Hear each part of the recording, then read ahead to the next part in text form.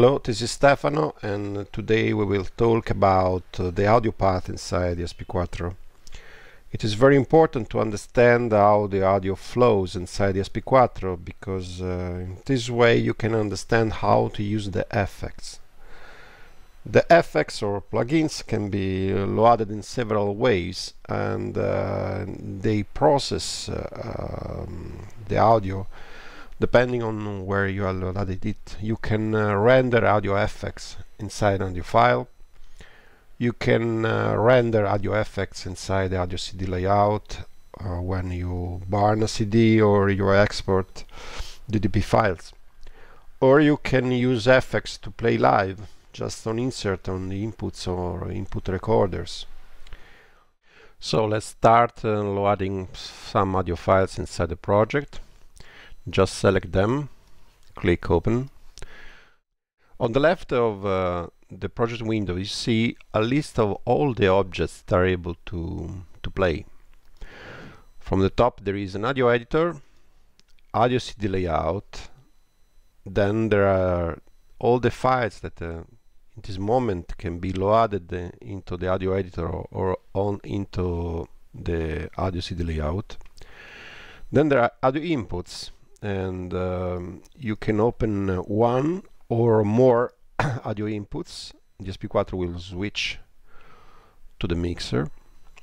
Or input recorders. In the same way, I can open one or more input recorders, or virtual instruments if only if they are already installed as a unit plugin on your system.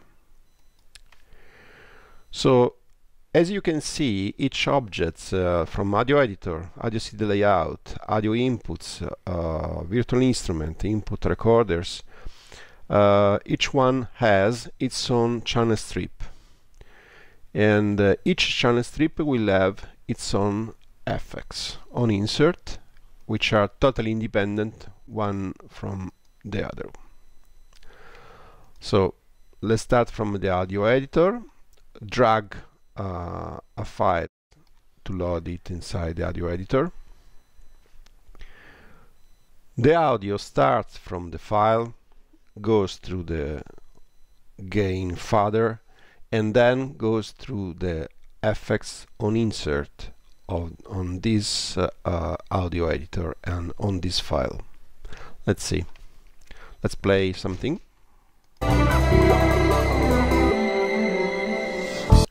Now I take an effect. Let's say I take a reverber by Apple, which is matrix reverb. I can select a factory preset, a very large cathedral, and I play.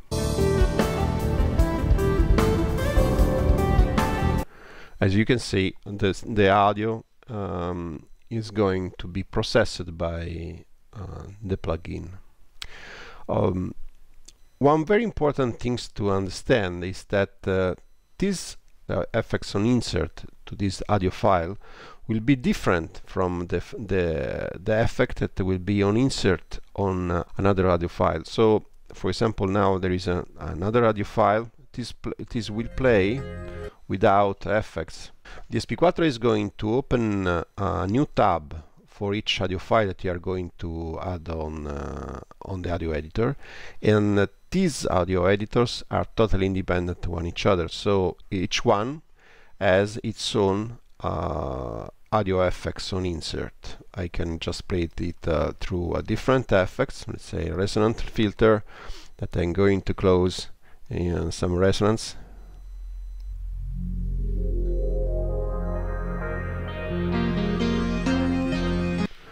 And as you can see, DSP-Quattro keeps track on also on about the interface for each audio editor.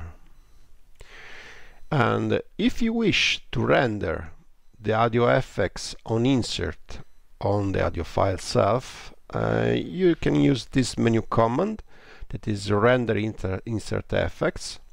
DSP-Quattro will ask for a file name, it will ask if you wish to load it inside the audio editor after processing. We'll ask to add a tail and how much this tail must be long. And if you wish to apply a fade out on the tail after processing, click OK. DSP-Quattro will process, will generate a new file, and it will load it inside the editor. So you can see it from here, and it will play.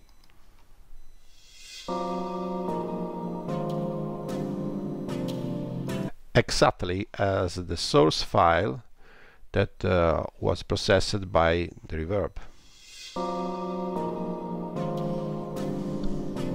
This one was the source file without the effect.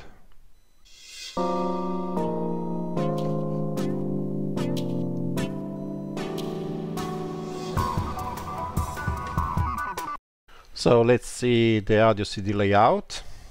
Let's take a couple audio files just as an example to create a couple of AudioCD region and AudioCD tracks. Now, as for the audio file editor, the AudioCD layout will have its own channel strip with a gain fader and the effects on insert. These effects will process the output of the AudioCD layout, so it will process all the audio tracks and also the crossfade between tracks. So it will process the total output of the AudioCD layout. Make an example. I take a reverber, as before. I take the Apple Matrix Verb, and I set a cathedral to make something very evident, and I will play.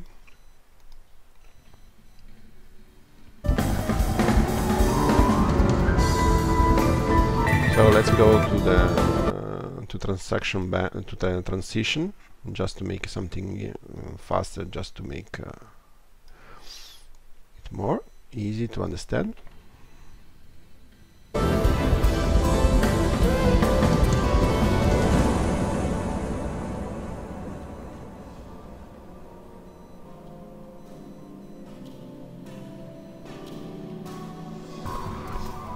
And as you can see, the reverb is processing both audio regions. There are cases in which you wish to apply different effects for each audio region. You can do that just opening a side panel, going to the region info, and this info will be different from each audio region that you added inside the AudioCD layout, and each region will have its own effects.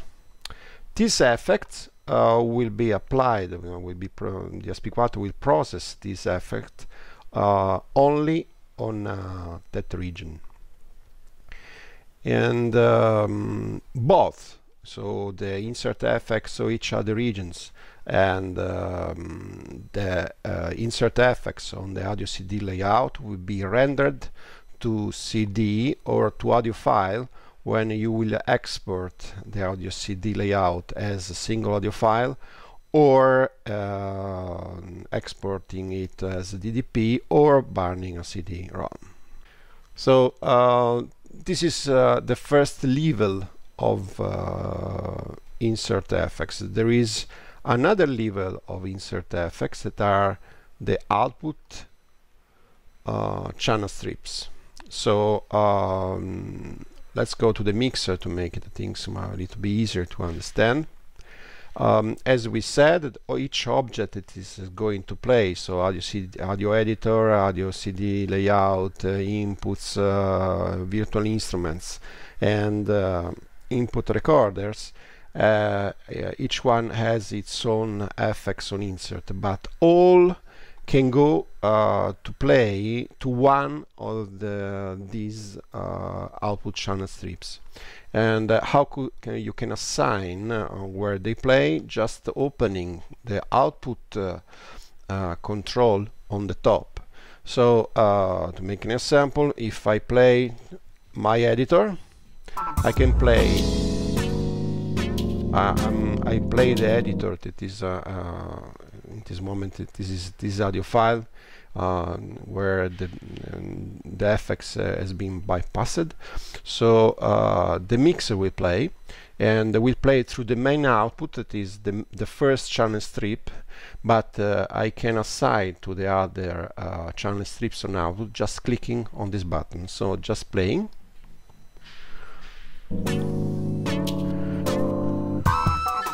So this is the second output, third,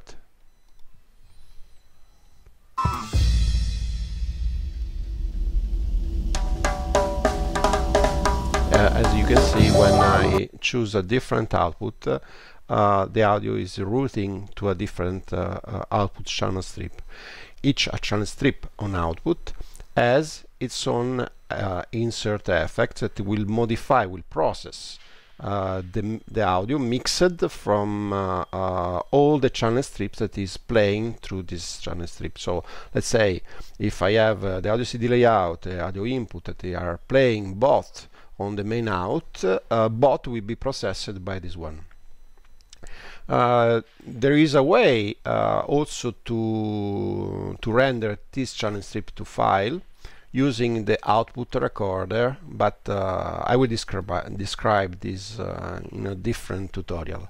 You can ask why you are doing something like that. It's very useful because in some way I can have configuration for live performances where I use different audio inputs and virtual instruments or that need something that is common to all them on output, just to play them through the speakers.